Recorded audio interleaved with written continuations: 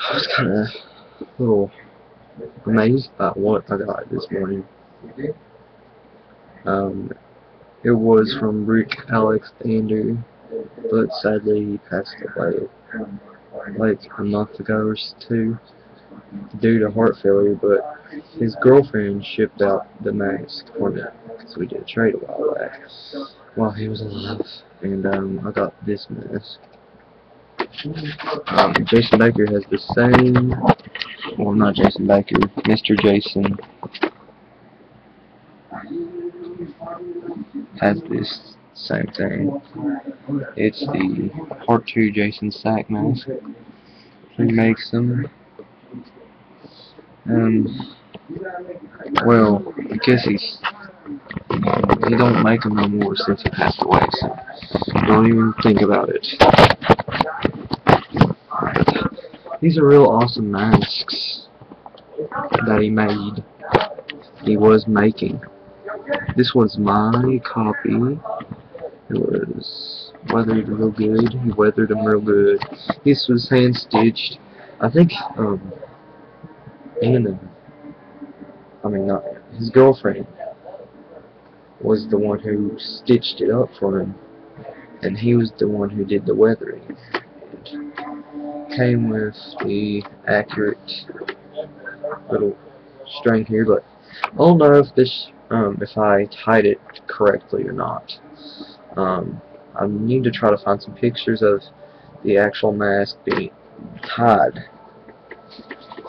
The material is made out of a jean material type material, and I want to go get. This was from Part 2, not the remake.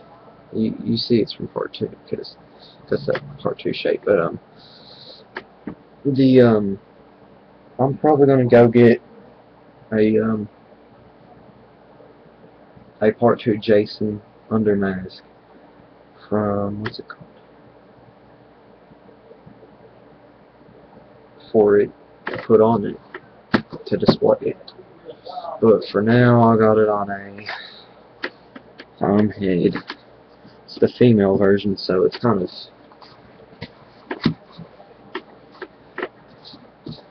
it's not that weirdly shaped at all.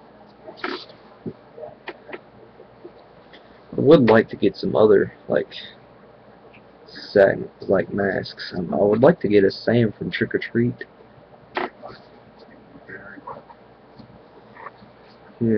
He did an amazing job on it.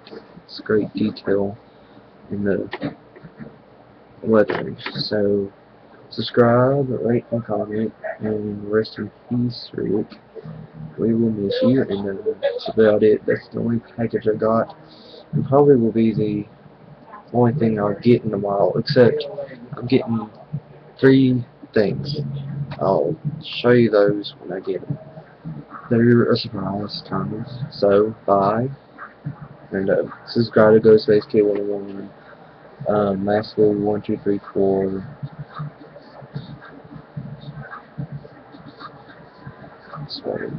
Bye.